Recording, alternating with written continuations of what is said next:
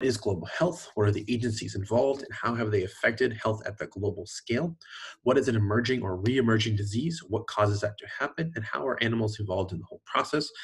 This latter one being particularly important for the current global pandemic of COVID-19.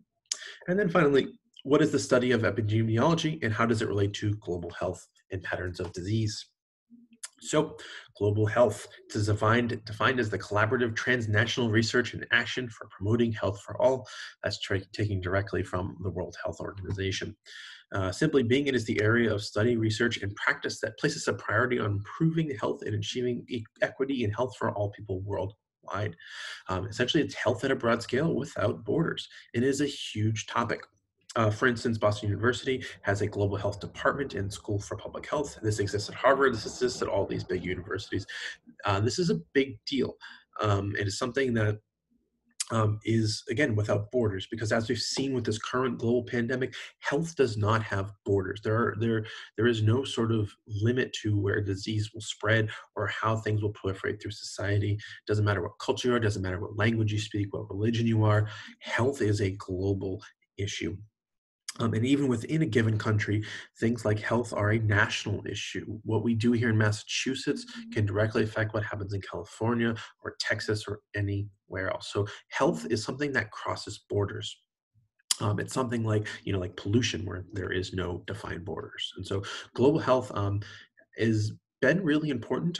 We sort of think about, like, the failures of global health, which are many, as a bad thing. But as you'll hopefully see today, there's been a lot of really great successes for global health and thinking about the planet and the human population as sort of one global part, one global group. So there are many different perspectives to understand how health is globally. So we have medicine, which describes the pathology of disease and promotes prevention, diagnosis, and treatment. We have public health, which emphasizes the health of populations, both locally and globally. We have epidemiology, which helps us identify risk factors and causes of health problems, as well as how they will spread. We have demography, which provides data for policy decisions. And then finally, we have economics, which emphasizes how we can do things cost effectively and have a cost benefit approaches for the optimal allocation of health resources. As you all know, healthcare is not cheap, especially here in the United States, where we don't have a socialized healthcare system. Other countries, such as the European Union, they have a much more they have a centralized healthcare situation. It is free. Things are a bit different. So healthcare does vary pretty dramatically, and there's varying levels of economic impact depending on where you are in the planet. So first up, we have management. So this is essentially thinking about something that's big like global health. It's something that requires a lot of management and oversight. It allows us to determine the important health goals, allows us to acquire and allocate resources, both money, but as well as doctors, medicines, machinery, things like that. It allows us to synthesize and distribute important information. In the past, so pre-World War II, this was done by each country. So for instance, the United States Federal Security Agency, which is now the Department of Health and Human Services. But global health does require global oversight. And this is where the World Health Organization comes in, one of the most trusted sources for health, as well as disease and things like that. So this organization was founded after World War II in 1948. It's a special agency of the United Nations. And it's headquartered in Geneva. And their mission, as noted on their site, is the attainment by all people of the highest possible levels of health. And this was actually formed partially in response to a cholera epidemic in Egypt that killed over 20,000 people. But the World Health Organization is a really important organization. It's something you don't quite physically see the effects of on a day-to-day basis, but it has been extremely important for minimizing the effects of diseases globally. And again, it's not something you physically see on a day-to-day basis, or you might think is not doing so well because of our current pandemic, but it is something that does help keep things abate and help things keep them from getting worse over time.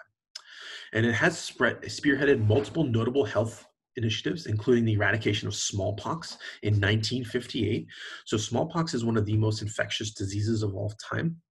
At the time, there was about 50 million cases of smallpox per year, with approximately 2 million of those people dying. And so they started this initiative in 1958, and by 1979, we had successful eradication of smallpox. So there's no longer smallpox that spreads through the world. This is, again, all spearheaded by the World Health Organization. Smallpox used to infect, again, 50 million people a year, and it's been doing this for generations and generations. So this is a huge, huge thing that happened. And I will just mention that smallpox was eradicated, again, through better public health, but also through vaccination. As we talked about when we talked about Edward Jenner in our vaccination lecture. In 1988, they established the global polio eradication. This was something that was already eradicating it's already eradicating the United States, but there is still 3 countries in the world that still have it, including Nigeria, Afghanistan, as well as Pakistan. And you can look at the number of reported cases of polio per year. And so you see dates back into the 1970s. And again, they started in 1988 here. And you'll notice is that we see this after this sort of thing was developed, we see a dramatic decrease over time, and now we're heading down to very small numbers. And so, for instance, 3 years ago in 2017, there's only 22 cases reported globally. So polio is heading towards an eradication if things continue the way they are. But that being said, the rise of the anti-vaccination movement, as we've talked about, is leading to the proliferation of diseases, and we actually might see a polio come back. We're unlikely to see smallpox ever come back in a meaningful way, simply because there's no reservoir environmentally or anything like that, or any cases globally, but something like polio, we're seeing it with measles, has the potential to come back. So we're going to think about global health from a microbiology perspective, since we're a microbiology course. And so we're going to think about the concepts that underlie some of the key aspects of global health, thinking about emerging and re-emerging diseases, zoonosis, which is really important to think about COVID-19, nosocomial infections, and then finally epidemiology. So let's start off with emerging and re-emerging. So emergings is essentially infections whose incidence has increased in the past 20 years and could increase in the near future. So this accounts for about 12% of all human pathogens, and then any new pathogen fits into this category, whether it's swine flu, SARS, COVID-19. And there's lots of possible reasons to this, including the adaptation of the disease to the treatment, increases in immunocompromised individuals, so something like HIV or any other of the many, many immune diseases out there, as well as changes in climate and changing in the economics and the government. So we're seeing large scale emerging of diseases in Venezuela due to the terrible situation that's going in there. In addition, we're seeing habitat loss as well as changes in travel. And we'll talk about that in a brief moment because it ties directly into our next one, which is re-emerging infections that we're essentially we're at a baseline or decreasing and are now increasing at an incidence rate, and same factors as above, so travel, things like that. These include things like measles, as well as methicillin-resistant Staphylococcus aureus or MRSA. But travel is a really important thing to think about for how diseases spread globally. And I think this is an important thing to think about in light of COVID-19. We as a society are more and more connected as as time goes on. We are not just a United States, first United States only thing. We are heavily, heavily connected. And I think this map of global airline traffic sort of visualizes this perfectly. We are, even within the United States, we're incredibly, incredibly connected. But even to Europe, to South America, to China, to Australia, to everything, we are connected. And even if we're not directly connected to a country, we are indirectly connected to it. I also like this flight pattern from the Chicago area all the way down to India, where you sort of just whoop over the top. Anyways, it's beyond the point. But one of the reasons that diseases such as COVID-19 is easy to spread is because we're so well connected. And it is absolutely amazing how much airline traffic there is, and it allows diseases to spread to ways that we've never quite seen them before. Something like COVID-19 would have normally just been locally endemic to China and Asia, just sort of travel, say, pre-World War II, where air travel and travel by train wasn't such a huge deal. But now COVID-19 has the capacity to spread so rapidly and so quickly, simply because of how much air travel there is. I will also mention there is also this hypothesis out there that our interconnectivity due to air travel is actually making us more adapted to diseases over time. Um, that being said, there's not a whole ton of sort of evidence for that. So that's travel. We're actually going to talk about climate a little bit. In climate change, we don't really talk about it in this class very much, but it is one of the biggest problems we are currently facing on this planet. It is number one on the United Nations most concerning things that the world is facing right now, even more so than infectious diseases and things like that. But as we all know, the climate is changing due to man-made um, carbon dioxide and methane being pumped into the atmosphere. This is causing a greenhouse effect, which is causing increased temperatures, which is causing sea level rise, which is causing a whole rash of different changes to the Earth's climate. And I think it's important to just highlight the climate is something we think about on a yearly, not a year-to-year basis, but a decadal scale. Our climate is changing on long-term patterns, not just changes in weather from year to year. That being said, climate is sort of not only just affecting the planet as a whole, but it's also affecting how diseases spread and reservoirs for diseases as a whole. So there was an article published in PLOS One in 2019, which is looked at neglected tropical diseases. And then from this article, they said global expansion and redistribution of Aedes-borne virus transmission risk with climate change. And I also just want to take a moment to recognize that there's a whole journal for neglected tropical diseases out there. And so this is sort of a big deal. So we think that as things get warmer, it's going to have a much more wider spread distribution of, say, insect vectored as well as tropical diseases moving into, say, Europe, the United States, things like that. But ultimately, as the temperature increases, the range for tropical mosquitoes will move towards the poles.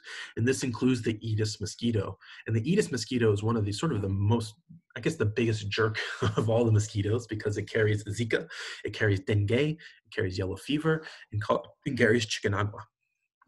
And the idea being is it's exposing already exposed people to these diseases for a longer period of time, which is bad. However, it's exposing new populations to these diseases even longer, which is equally as bad.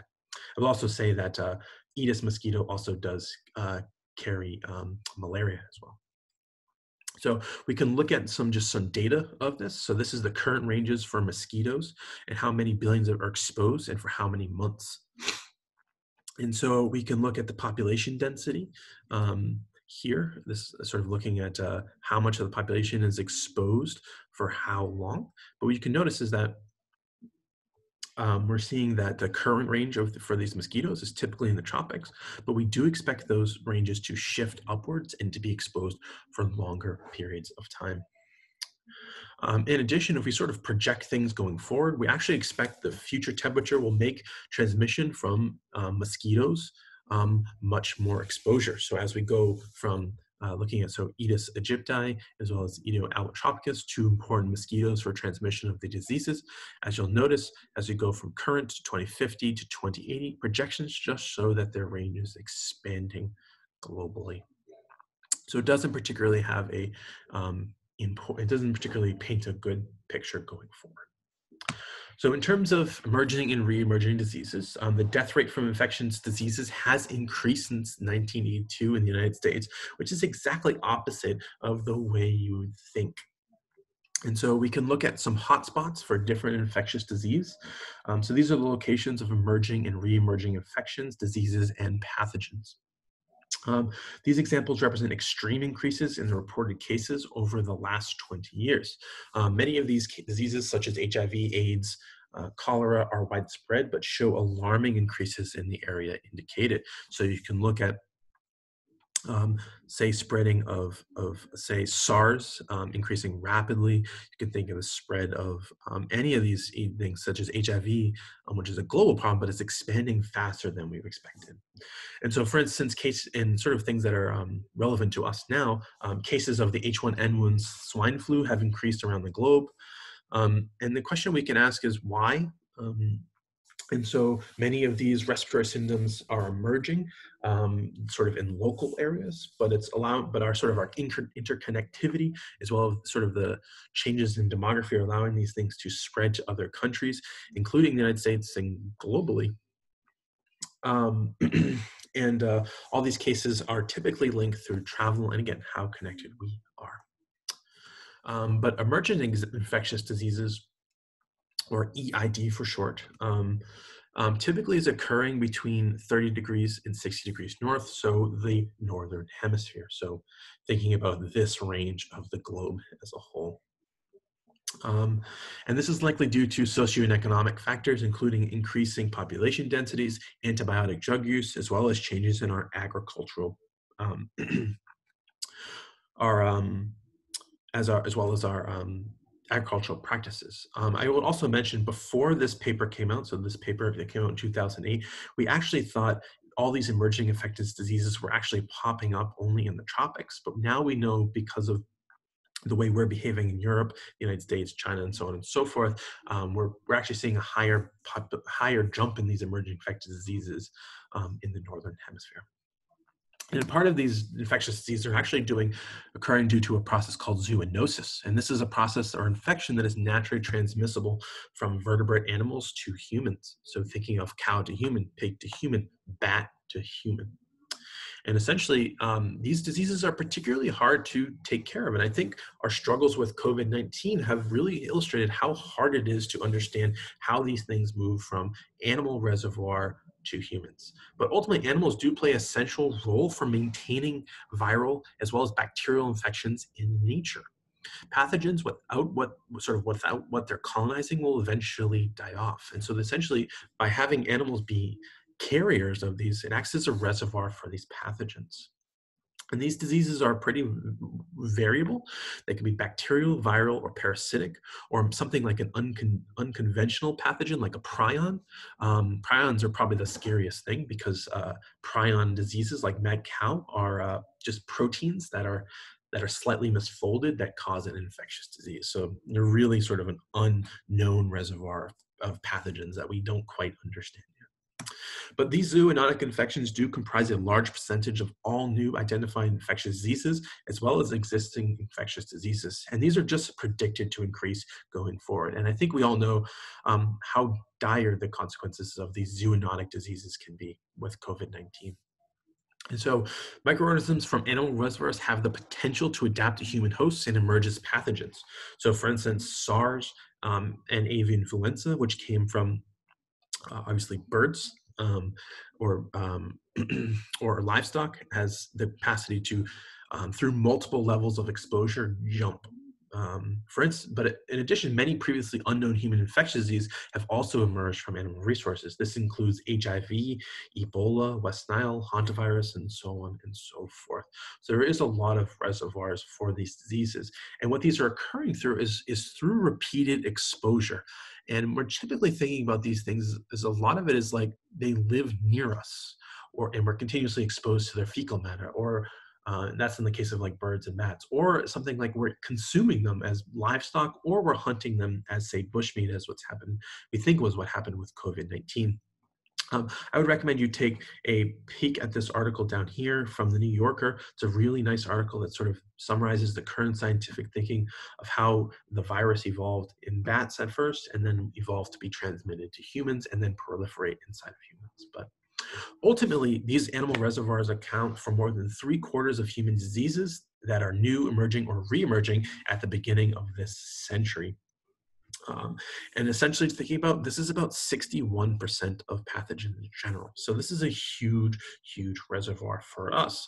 And again, this can be something as simple as being exposed to incidentally to wildlife. You're thinking about getting Lyme disease from a tick that was on a squirrel, or getting something like Ebola from a bat that just happened to be around. You can also think about like, oh, it's incidental from livestock, right? You can think of something like E. coli jumping from chicken feces to us, or cowpox jumping from cow udders to humans. So there's any number of things. But you can also think of like, well, maybe something that happens that directly puts the virus inside of our body, like something like getting bit by an animal with rabies, or getting bit by a mosquito for West Nile, or ingesting it, I'm sorry, not ingesting, but breathing it in with like anthrax or tuberculosis. So there's a number of different reservoirs that could potentially that could potentially be brought forth by animals. And when we think about this globally, so this is just the breakdown of how we get zoonotic diseases from this planet.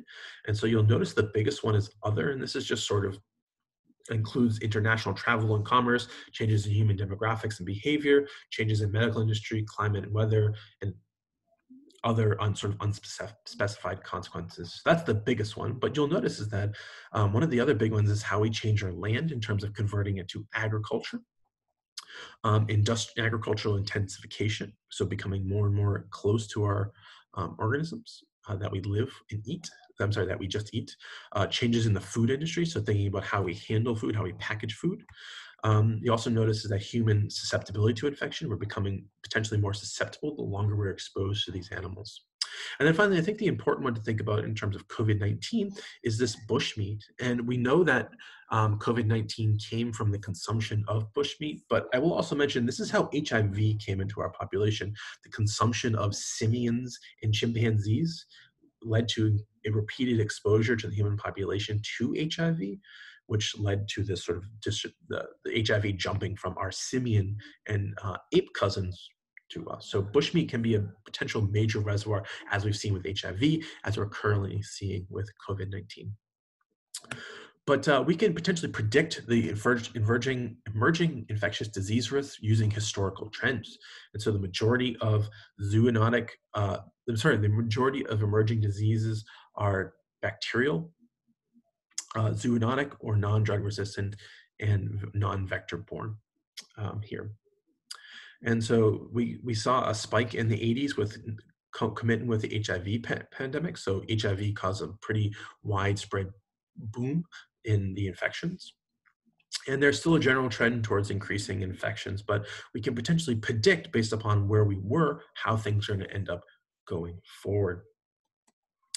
In addition, we have what are called nosocomial infections, and these are typically hospital and acquired infections. And this is sort of what our nurses and doctors on the front line currently treating COVID-19 are experiencing. And so pathogens can develop within a hospital or other clinical care facilities, and that they can be acquired by patients or medical professionals while they're in the facility. About 10% of all hospital patients acquire a nosocomial infection. It can be higher depending on where you are in the world and how good your sort of sanitation methods are. But nosocomial infections are pretty common, and they can just be from going to get a test at the hospital or spending a week in the hospital because you're sick.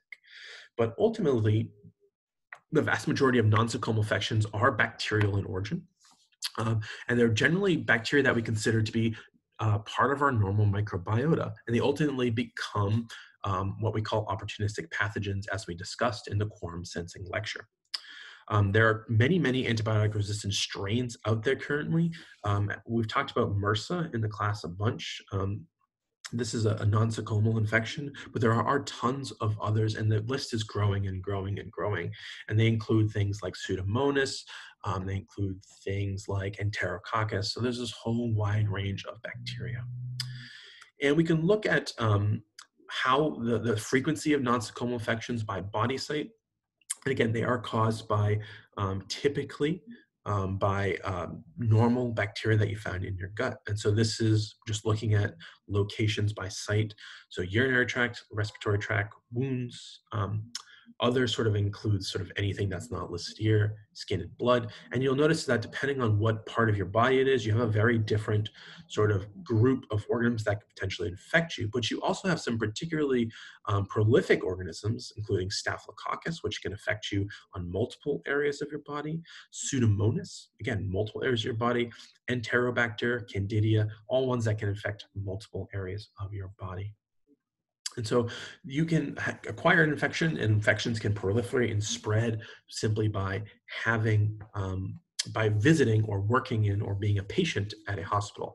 And the other thing that hospitals sort of breed, and as we talked about in the antibiotic resistance lecture, is that hospitals can breed antibiotic resistant bacteria. There's lots of horizontal gene transfer that occurs in these environments, and the benefits of being antibiotic resistant in a hospital are enormous.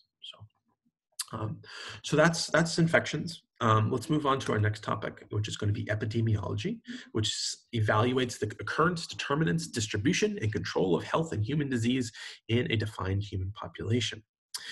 This was actually put forth by John Snow in the 1800s. He's considered the father of epidemiology. John Snow, he did know things, and he got his name thinking about cholera. And so there was a serious outbreak of cholera in London in 1854. What he did is he visited sick people, and he was the first geographic analysis of a disease. It allowed him to find the source of the disease, despite the fact that Vibrio cholera was discovered 50 years later. So he was able to figure out what was going on without physically having a culture of the microbe. Because remember, this is the time of microbiology. We still hadn't cultured anything. We're still just looking under the microscope. So we can look at some maps of what he found. And so water in London was pumped from separate wells located in different neighborhoods. So we have deaths here in red, and then we have different water pumps. And this is what these water pumps look like. And so what he was finding, there was a close association between the density of cholera cases and a single well located on Broad Street. So you see this well here, and there was a huge amount of cholera cases right here. And as you moved away from that well, you'd have less and less cases of cholera. This was John Snow's greatest contribution to epidemiology. He was one of the first and formal extensive biogeography studies of pathogenesis. And so there's the legend that removing the pump handle put an end to the epidemic, proving that the water well was the point source of infection. But that's sort of unclear. But they eventually did clear the infection. How they exactly did it is unclear. But there is a saying that they just removed this, and it was all good. So that being said, this was all done before Vibrio cholera was actually physically recognized as a bacteria as well as a pathogen. We didn't isolate Vibrio cholera until 1905, which was 50 years after this little incident happened. But ultimately, one of the key goals of epidemiology is to understand the patterns and trends of disease and how it progresses. And it allows us to make predictions and plan for future outbreaks of the disease. And so the idea being is when you see sort of projections of the current pandemic of COVID-19, people are using math, they're using what we know about how infectious diseases spread, about how people move, about how the economy works, to predict potentially how bad things are going to get. So I'm sure many of you have seen that, the estimates from, say, like John Hopkins or the CDC say 100,000 plus people are going to die from COVID-19 in the United States. This is all due to epidemiological principles as a whole.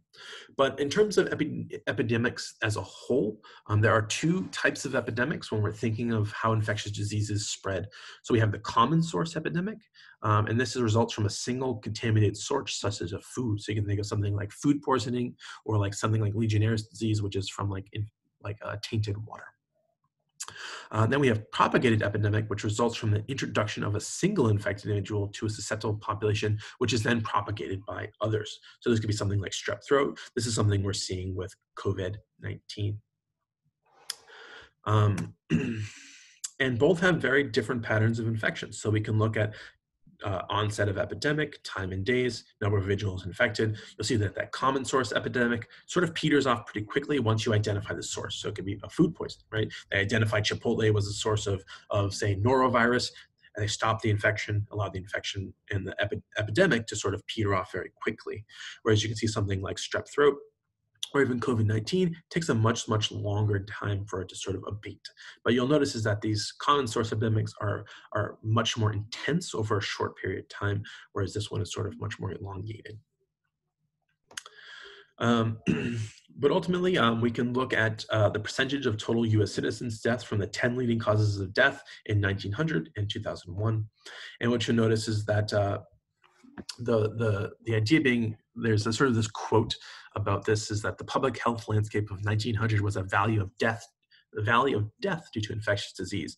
But notice is that septicemia, these blood poisoning, has increased. I will just note that. But what you notice is that if we look at, say, pneumonia, tuberculosis, gastrointestinal diseases, they're all, these ones don't have any data, but they're decreasing over time, whereas things like heart disease, cancer are increasing. I also notice is that septicemia or blood poisoning has increased. So, but that being said, the epidemiology, our capacity to deal with infectious organisms has only gotten better in the past 100 years or so. So this leads us to sort of some definitions. So we have an endemic, which is an infection that is constantly maintained at a baseline level in a geographic area without external inputs. So this is, for instance, chickenpox. It's always present throughout this population. It doesn't need to be reintroduced.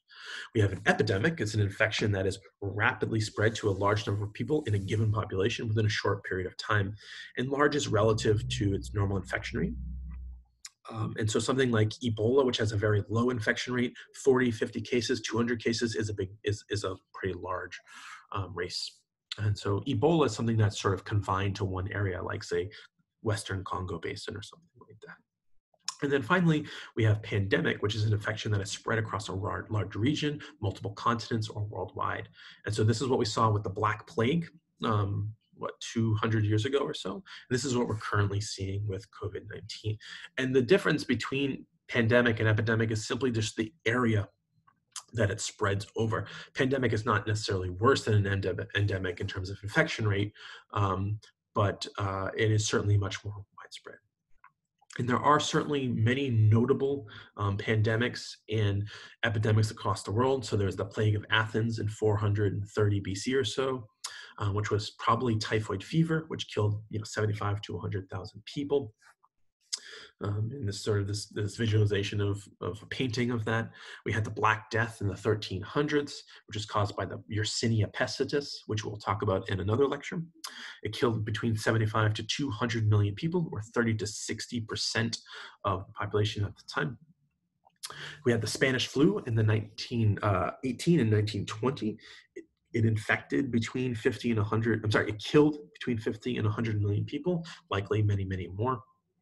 And then finally, we had the Western Africa Ebola crisis in 2013 to 2016, which killed approximately 11,000 people. So there's been number of endemics and pandemics over our history.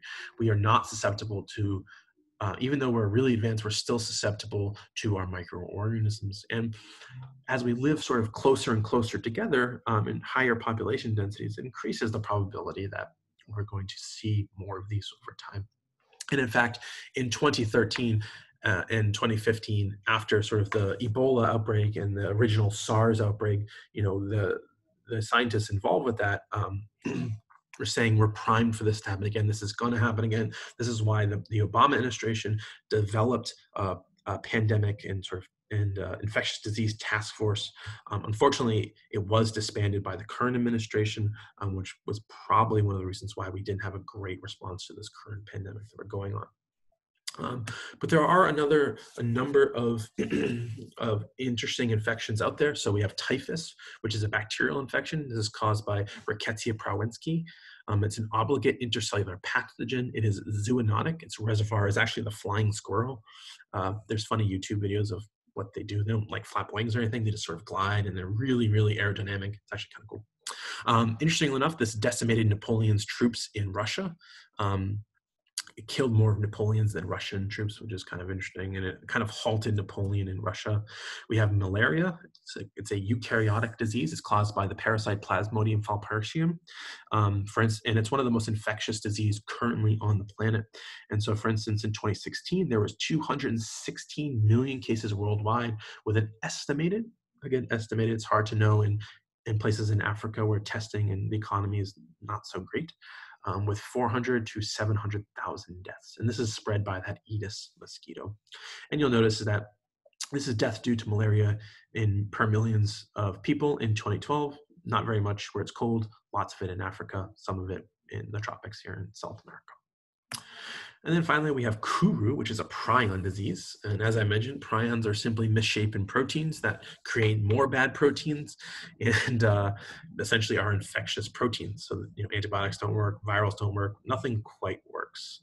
Prion disease, as I mentioned, are what cause mad cow, but a really interesting type of prion disease is Kuru, which is actually transmitted by eating infected human tissue or infected livestock tissue, like in particular eating brains. So it's commonly spread through cannibalism in African countries. So let's just summarize this first part. That's our global health and epidemiology point. I hope this sort of shed a little bit more light in thinking about COVID-19 and thinking about how epidemiology played a role in thinking about how this virus has spread.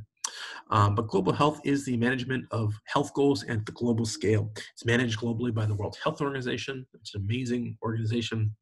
And their effort has led to the eradication of several important diseases, smallpox, almost polio, and I'm sure it will lead to the eradication of many, many more diseases over time. It is a really effective organization that you don't see enough on a day-to-day basis, but they do incredibly important work. Emerging diseases represent a large problem for global health, as we currently know with our current pandemic, and they're due to many factors, including antibiotic use, travel, climate, habitat change, as well as population growth. Zoonosis, the jumping from a pathogen from an animal to a human, like we're seeing with COVID-19, represents the largest source of EID, as well as pathogens in general. And then finally, epidemiology is the study of the patterns and progressions of diseases, and is important for predicting changes in diseases and planning. So that's sort of our one of our last talks thinking about how microbes affect human. And so we're going to sort of finish up this course by thinking about how microbes um, make food, how microbes keep us healthy, and how we use microbes to make things. So we're going to start off with food in this lecture, and in the following lecture, we'll think about the human microbiome. And so for food microbiology, we're going to answer these three questions. How are microbes involved in the production of food? Which microbial processes have given rise to some of your favorite foods? What is the role of fermentation in microbial foods, and what are the products of fermentation and the different types of fermentation? And how have microbes been used to prevent spoilage of food? But on the other hand, what are some of the key foodborne pathogens? Because, with food microbiology, there's lots and lots of good, but there's also some really severely bad things. So humans have been using microbes for food production for millennia, and they're the earliest evidence for us using microbes for the production of food are 10,000 to 11,000 years ago for the production of wine. So we've been using microbes to make our food for a very, very long time. But one of the most historically and commercially important processes that we use is fermentation. And people tend to think of fermentation as something that only is really meaningful with, say, beer or wine, but fermentation is an incredibly important process for almost any type of food out there that requires microbes to make. But ultimately, fermentation, as we spoke about in the energetics class, is the metabolism only use organic substrates as reaction. So they're using carbon to derive energy, and again, these are always enzymatically driven reactions. Just as a note, the study of fermentation is called zymology, which I think is a cool word. But as I mentioned, we've been using fermenting for a long time. There's evidence of primitive beer found in Israeli caves that dates back to 13,000 years ago. We know that there's winemaking dating back to 6,000 years ago. And so the evidence of purposely alcoholic beverages were in Babylon and Egypt about 3,000 years ago. So about 3,000 BC, or about 5,000 years ago at this point. And the term fermentation itself dates back to Louis Pasteur in 1856. And he concluded that the fermentation was catalyzed by a vital force, which he called ferments within the yeast cells. He didn't really know, but that's sort of how he figured it out. And it turns out that these ferments were enzymes that work outside of the cell too. And so these are called zymase, and they were discovered someone discovered and won a Nobel Prize for them in 1907. So fermentation has many, many different types of fermentation, and they have many different products, and they all depend on what type of organism you're looking at. So ultimately, when we're thinking about fermentation, we're taking some sort of sugar, and we are fermenting it to an end product. And that end product, to an intermediate. And that intermediate is pyruvic acid. And depending on what organism you are studying, whether it's Propionibacterium or Saccharomyces or Clostridium, you produce a different end product. And so thinking about something we think of that we think about all the time when we think about fermentation, like the production of wine and beer, we have the yeast Saccharomyces cerevisiae ferment pyruvic acid to ethanol and CO2. The CO2 is what gives beer its bubbly.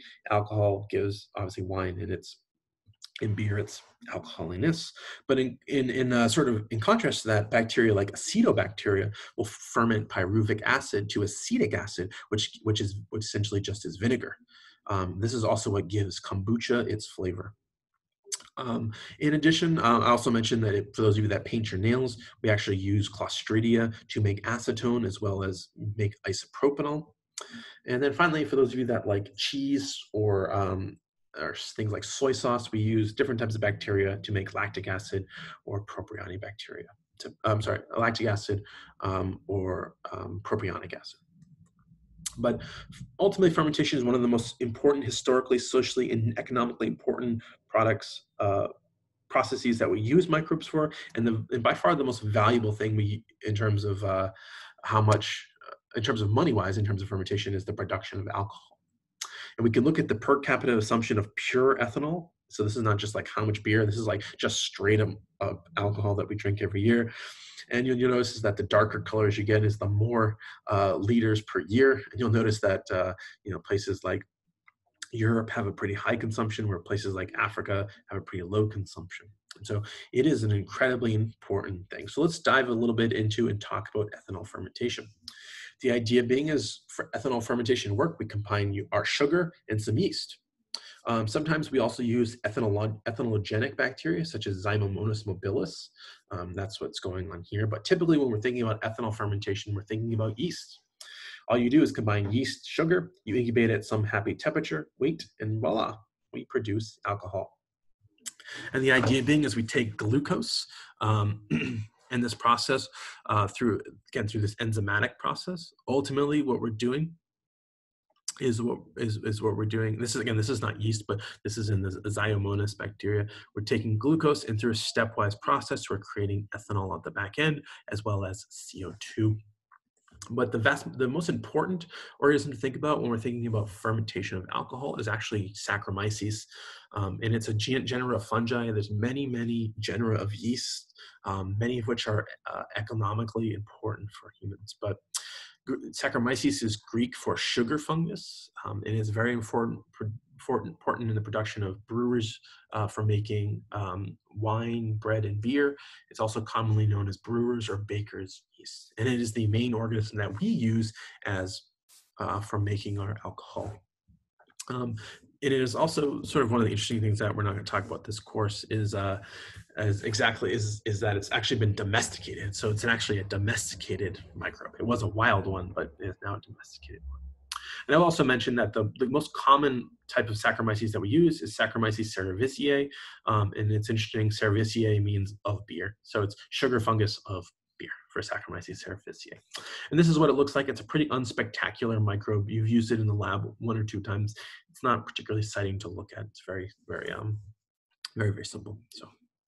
But sort of diving a little bit deeper into the microbiology of foods, the major fermentations we think about in terms of production of food are lactic, propionic, and ethanolic fermentations.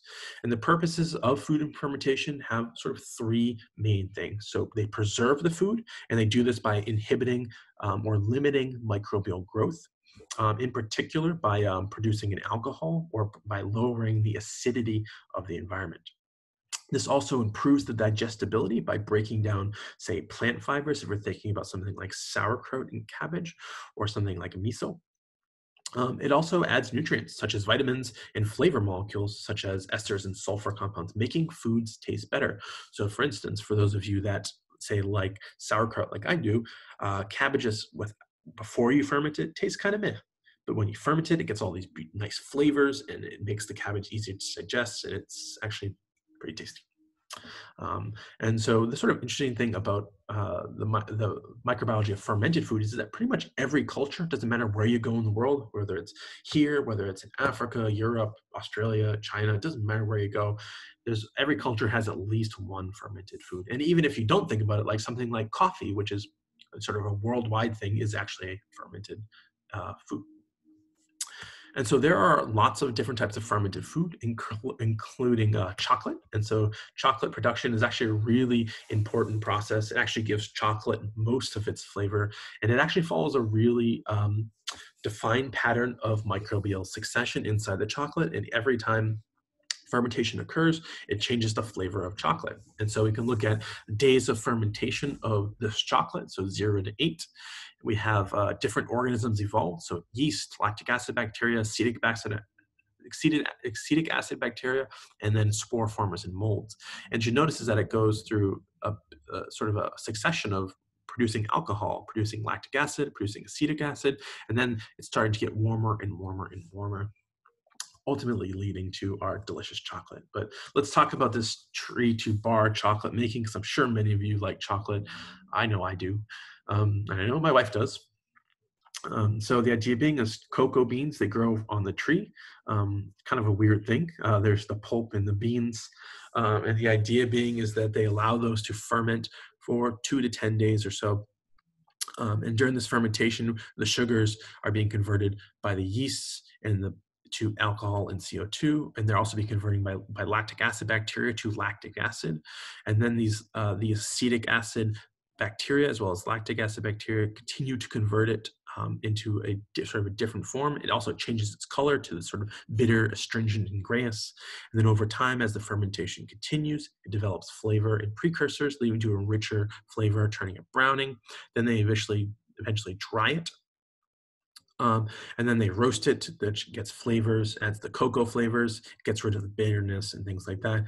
And eventually it goes through this whole process by preparing it for consumption. But ultimately, it started off by getting the fermented products. And I will also note that the fermentation of coffee actually follows a pretty similar trajectory as well, because coffee, again, is a fermented drink. But ultimately, cocoa beans, they don't look particularly exciting once you harvest them, but if you look at the time and days, you look at sort of the abundance of different bacteria. So these are the viable cells, and you see that the yeast sort of pop up early because they're fermenting. They sort of die out over time. Lactobacillus, again, pops up early, and then we start to see sort of this just standard progression of bacteria that really follows this progression that we're seeing here. And again, follows this progression that we're seeing here. But there are a number of different fermented foods and things you might not think about. So there's coffee, they're fermented prior to roasting, and in process, again, very much like chocolate. There's lots and lots of fermented foods, pickles, sauerkraut, kimchi. If you like Tabasco, that's a fermented thing. Sourdough bread is fermented as well. And there's a huge number of things. And again, they're spread globally. It doesn't really matter where you are. Every culture has some sort of fermented food that takes some sort of raw ingredient, processes it with microbes, and gives you some sort of end product that is delicious, that has flavors and sometimes smells that come from these microorganisms. But fermentation is not just good for making alcohol and chocolate. It's also important how we can limit the spoilage of food. And so I'm sure everyone has thrown away their fair share of food. Fun fact, if you totaled up the amount of food waste globally, it is the third largest country in terms of total food consumed per year. Food waste is a huge thing. And so part of the reason we throw away so much food is actually because it's spoiled. And it's a process where food becomes unsuitable to ingest. We don't like the way it tastes, or it's potentially toxic to us. As I mentioned, it's a really big deal. 1/3 of the world's foods produced for consumption is lost every year due to spoilage. This is typically due to bacteria and various fungus. Mostly these organisms are not pathogenic, but they can actually produce some pretty toxic compounds. But there are two exceptions to this. So that we have Clostridium perfringens, which we find in meat and poultry. This actually will cause gas gangrene. And Bacillus cereus, which we've worked with in the lab before, this is found in milk, cream, and rice, and they can be pathogenic. That being said, there are, relative to the bacteria, the fungi are linked to many, many serious health concerns as a whole. But a great way to keep your food from spoiling is actually to ferment it. Because most of the pathogens that we know of cannot grow at low pHs. Fermentation naturally produces things that drop the pH. So by dropping the pH, you inhibit the growth of pathogenic microorganisms, which is actually really nice. And one of the other things that fermentation does is it potentially increases the amount of probiotic bacteria, so bacteria that could potentially help you with your gut health. So it's kind of fun. In addition, there are several products of fermentation that create acidic environments. So these include both lactic and acetic acid, and these are both a necessity for making foods we enjoy. Again, including like sauerkraut, kimchi, sourdough bread, all things that make things taste good, but also prevent the growth of pathogens. And remember, microbes are responsible for tons of really awesome flavors, textures, aromas, and that makes some food just taste better. Remember, chocolate gets its flavor, coffee gets part of its flavors from these microbes fermenting. So it's really important. So we've really been thinking about yeasts in terms of fermenters, but bacteria are capable of fermenting, and they typically don't produce alcohol as their final fermentation product. The most common bacteria we think of in terms of fermenters are what we call lactic acid bacteria, or the LAB. And these include some microbes we've actually talked a little bit about. And I know at least one of you is doing your microbe wiki on one of these microbes. But the most common bacteria of the lactic acid include lactobacillus, leuconostoc, pediococcus, lactococcus, and then streptococcus. And so we've talked about streptococcus in a clinical setting before, but it is a lactic acid fermenter and is actually important for the production of in the production of foods. And so these organisms, sort of the core members, as well as sort of these non-core members, are key organisms for fermentation and are a really good way to preserve food, again, because they're dropping the pH, which inhibits the growth of potentially pathogenic or potential spoilage microorganisms. So let's talk about a few of these other types of food outside of alcoholic fermentation. So let's start with yogurt. We believe yogurt was invented in Mesopotamia around 5000 BC. And yogurts are staples in many, many cultures and cuisines, whether you eat them directly with your food, mix them in with your food, or eat them as sort of part of, like just, I'm gonna have a cup of yogurt for a snack. But they are produced by the bacterial fermentation of milk. And what ends up happening is the bacteria ferment the sugar lactose, which then produces lactic acid. And what this does, it actually acts on the proteins inside milk, inside the milk, to give these yogurts its texture as well as their tart flavor. And yogurt fermentation is typically, and there's lots of different types of yogurt out there, but typically speaking, these are conducted by Lactobacillus delbrueckii, as well as Streptococcus thermophilus. And again, there are many other types of lactobacillus out there. And there's also some bacteria out there called bifidobacteria that can be added to or during or after culturing yogurt to make them what we call probiotic. Spoiler alert, probiotics don't really work, but that's neither here nor there. And again, these organisms, remember, take a raw milk product, convert it into something that tastes very different. Again, all the flavors and the texture are microbial in origin. Next up is cheese. And again, cheese is a way of preserving milk. And so the idea being is sort of a two-step process. And so we can think about something like Swiss cheese here. But the bacteria are converting lactose into lactic acid, and this is typically done by Lactococcus lactis, and they're typically used to make cheeses like cheddar. We also know that to make cheeses like mozzarella, we need Streptococcus. We also add bacteria to produce flavors and textures. And so this sort of occurs in a two-stage process. So when we're making something like cheese, we have lactobacillus fermenting the lactose into lactic acid. And so in the first stage, at a very high temperature, our thermophilic lactic acid bacteria, such as our friend here, Lactococcus lactis, or other species of Lactococcus, ferment the milk sugar lactose into lactic acid.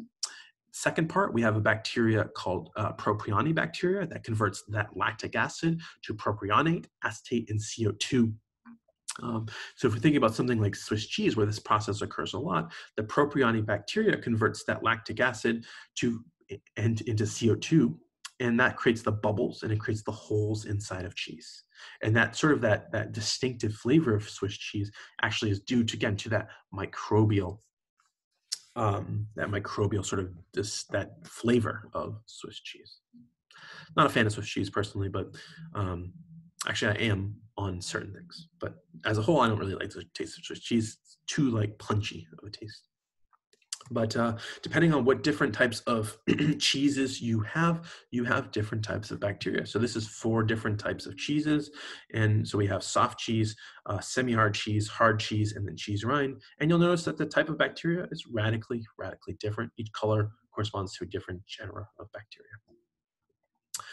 Cheese molds are another sort of thing we need to think about as well. So if you've ever had something like camembert or brie, the outside coating of those have that rind, and that rind is comprised of bacteria and molds. And remember, molds are just fungus. So the most common type of mold we see is actually white mold, and this is due to Penicillium camberti, and this is the most popular and most commonly used species of mold to make these types of cheese. And again, it's responsible for that white lawn of surface of cheeses like camembert or brie. And this mold actually metabolizes some of the fats present in the cheese, and it gives the sort of the aromas and the textures and tastes associated with many of these cheeses. And personally thinking they're kind of gross. In addition to white mold, we have blue mold, and this is typically done by two species of penicillium, and they give the sort of that distinctive blue color to blue cheeses, as well as the unique flavor and texture. And they need oxygen, so actually these cheeses have holes. So let me just show you a peek. So this is Penicillium camemberti. You see, this is going to be a camembert as a cheese. It's like one of those soft cheeses. Oops, sorry about that. You'll see this is the penicillium. It grows on the surface of the cheese, giving it its white color. Again, also injecting those smells and flavors. And this is the penicillium in blue cheese. Remember, this fungus needs oxygen, so you'll see blue cheese oftentimes has holes, but you can see the fungus just spread throughout the cheese. These are non-pathogenic organisms. So they're not harmful to you at all. They don't cause anything bad. In fact, they prevent pathogens from coming in, as we've discussed before. Not my cup of tea, but I know many people like these things. So next up is actually cured sausages, and these include things like salami or pepperoni. These are good cured sausages. So the really cheap sausages or pepperonis you buy at the store typically aren't fermented like this or prepared, but really good salami and pepperoni typically are. So the idea being is that prior to this process, they add starter cultures of lactic acid bacteria, and they allowed them to grow inside these meat for several days. And these bacteria will ferment any sugar present to produce lactic acid, which lowers the pH of these sausages and salamis and pepperonis. Again, which inhibits pathogens. And what this does is it actually coagulates the proteins, and it actually reduces the meat's water holding capacity. So it allows these meats to dry better, and it also bums out pathogens. And then finally, the flavor itself relies much, much more on these bacteria. Sausages don't have a great taste sort of raw, but you have to add something, or you have to allow bacteria to add something. In addition, microbes can indirectly affect our foods. And so microbes contribute to food production in many, many ways.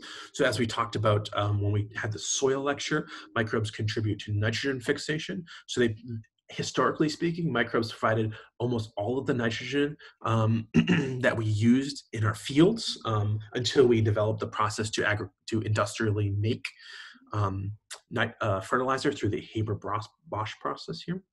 But it does still provide about half the nitrogen we use for our food, and it is the basis for crop rotation. So people will rotate crops to essentially put natural nitrogen in there. In addition, as we've mentioned, microbes are the basis of food web, and so they allow energy to move up the food web to make things bigger, which we in turn eat. In addition, microbes are responsible for making us sick in our food. And they're great for making food and alcohol, but they're also responsible for some pretty nasty diseases.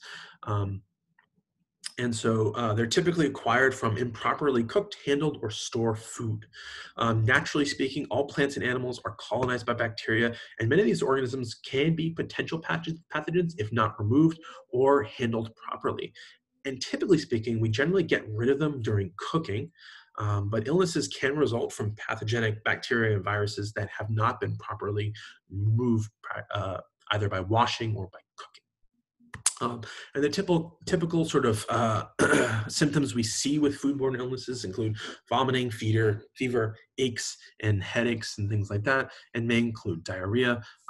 Typically, most foodborne illnesses are not deadly, but that being said, there's always people that, as you probably have noticed throughout your life, there's always people that that are susceptible and do pass away due to these foodborne illnesses. There are many, many different types of bacteria that cause foodborne illnesses, but there are three major players here. The most important foodborne illness is actually Campylobacter jejuni. It causes about 77% of all foodborne illnesses. Next up is actually Salmonella. I'm sure you all have heard of this from raw chicken. And then finally is E. coli, which I'm sure many of you heard about a couple of years ago when Chipotle had a shutdown for a while because of E. coli and outbreaks. And then a very small percentage of them come from other different types of pathogens, including like norovirus, other different types of bacterial pathogens like Bacillus cereus, and there's a whole other list of them. But the vast majority of them, again, come from Campylobacter, Salmonella, and E. coli. But as we all know, bacteria do need time to grow, and and they need time to grow, they need time to produce toxins, and symptoms typically are not seen until 12 to 72 hours after eating the contaminated food. That being said, there are some species of Staphylococcus that can make you sick within 30 minutes, but there is a very predictable timeline of where you do start to see symptoms if you do have food poisoning. So it's pretty easy to rule out if you have food poisoning after consuming something. So as I mentioned, Campylobacter jejuni is the most common bacterial cause of food poisoning in Europe and the United States. And it's actually one of the most common causes of human gastroenteritis in the world. The infections can be pretty severe in your gut, but very rarely do people die. Campylobacter enters through your GI mucosa and produces enterotoxins, which lead to diarrhea. Fun fact, Campylobacter is found on nearly all poultry products, and depending on what study you look at, it ranges between 20 to 100% of chickens sampled. But ultimately, Campylobacter can be just killed by cooking. As with most things, you heat it to a high enough temperature, it will die and not cause any diseases. Next up is Salmonella. It's actually an intercellular pathogen. Salmonellosis is an asymptomatic infection caused by the bacteria of any Salmonella type. The most common symptoms from Salmonellosis include diarrhea, fever, abdominal cramps, and vomiting, as well as enteritis, which is inflammation of the small intestine. However, if you have a severe enough infection, it can actually lead to typhoid fever. So if it enters your lymphatic system and becomes systemic. So just as a reminder, your lymphatic system is sort of the waste dump of your immune system.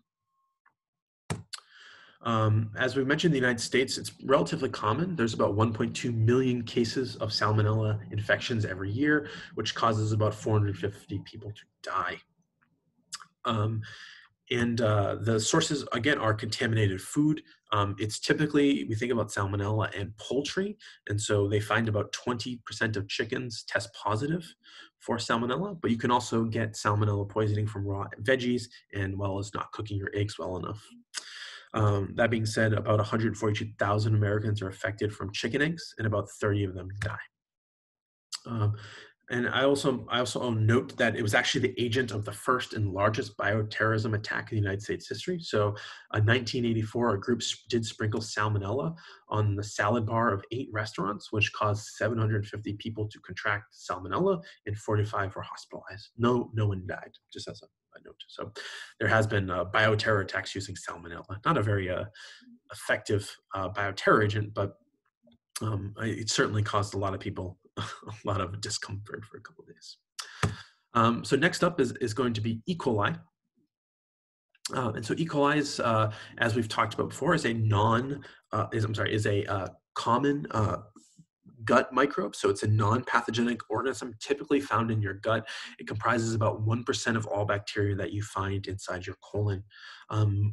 That being said, the E. coli that we work with in lab, and the vast majority of species and subspecies of E. coli are non-pathogenic, but some of them can be really, really deadly, including E. coli 0157H7. And this is the most common type of bacteria, E. coli, that we associated with deaths from foodborne E. coli.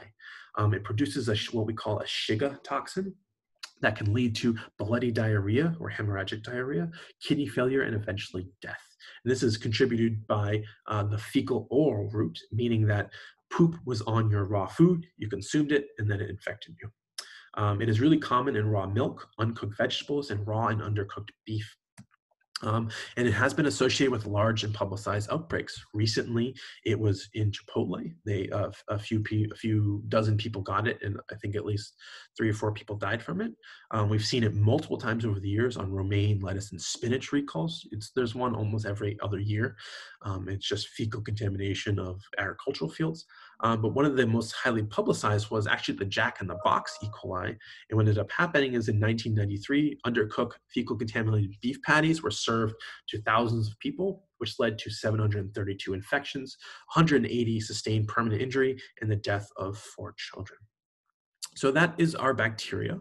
Let's talk briefly about viruses, because viruses, they're not as sort of common in terms of infectious pathogens in food, but they do make up about 1/3 of the cases of food poisoning in developed countries. Fun fact, the United States leads the way because viral infections do cause about 50% of cases in the United States in terms of foodborne illnesses. For instance, the norovirus, which is the most common of all viral sources of food poisoning in the United States. This was responsible for the BU Chipotle outbreak a few years ago that we had here in Massachusetts. I remember getting all sorts of emails from my Chipotle rewards account about all the stuff they were doing to try to prevent this from happening again. But um, it is referred to commonly as the winter vomiting bug, and it is the most common cause of gastroenteritis. Caused 50%, 7% of outbreaks of gastroenteritis in the United States in 2004. It is something that is super duper easy to catch and transmitted, and all that vomiting and diarrhea makes it very, very easy to spread viral particles. And it really only, unlike bacteria, we oftentimes need thousands or tens of thousands to infect a host. It only takes one viral particle to get you infected. Um, in this case, so other viruses need more. Like COVID-19, you need more exposure than one virus, but that's not really relevant here. Foodborne viral infections also have a 1 to 3 incubation period as the viruses continue to build up, but they can actually resolve pretty quickly. And then finally, there's also some other viral sources of food poisoning, including enteroviruses, Hep A and E, as well as rotavirus. And this is just a nice table showing some bacterial pathogens ranging from Staph aureus to Salmonella to Shigella and so on and so forth.